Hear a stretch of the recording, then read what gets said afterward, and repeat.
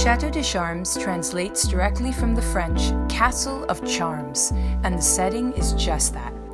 Located at the frontier of Niagara, the expansive chateau and its surrounding vineyards produce beautiful wines, producing exclusively French varietals, some you won't find anywhere else in the region. A family estate with generations of experience, sitting and sipping one of the Bosc family wines at the chateau will certainly charm you.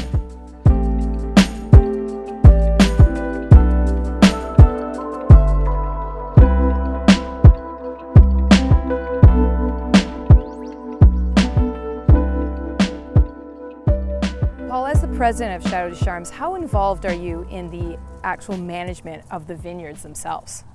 Well, my history with the vineyards goes back to the very start of the winery when my dad started it. I was a high school student, and at the age of 17, it was my summer job was to plant vines, and I did that for a number of summers. I ended up planting thousands of vines, and eventually led the vineyard crew, and which I still did when I was even in university, and eventually led the crew that planted these vines right here in the summer of 1983, and they're still the original vines from the 1983 planting. They're more than 35 years old.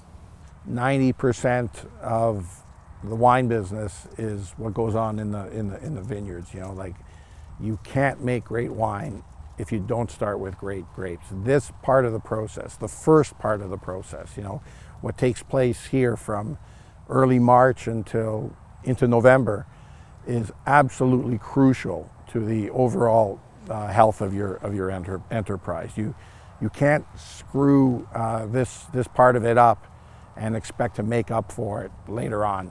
The winemaker may be extremely talented, but she'll be the first to tell you that if you want her to make great wine, you got to give her great grapes.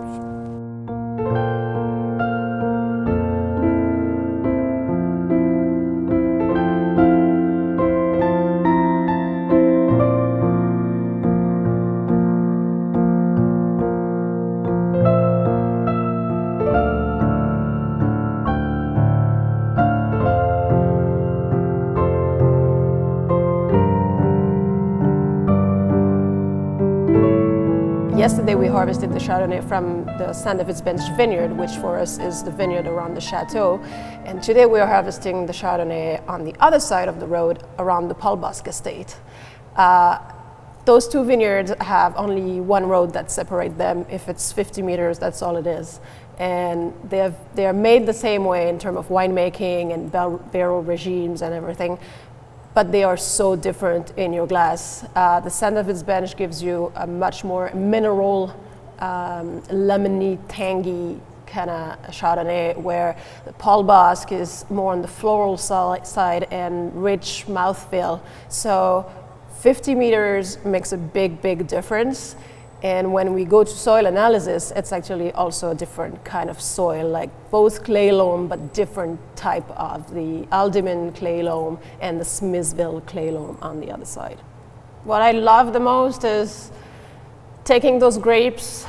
I see this, every vintage is like so different, right? So taking those grapes to a wine, turn them into a wine and give it a bit of my signature on it, but not too much, because I love to respect the terroir, and I love that you have a sense of place when you drink the wine, and give emotions to people when they drink it.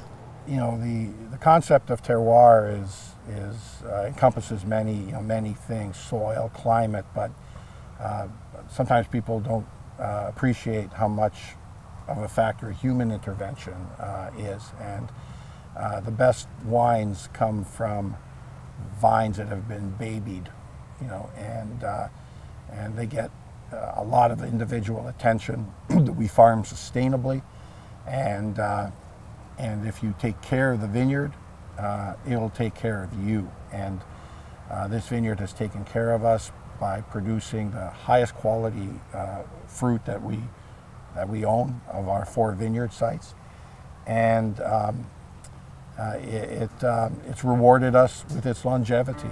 You know, more than 35 years and going strong.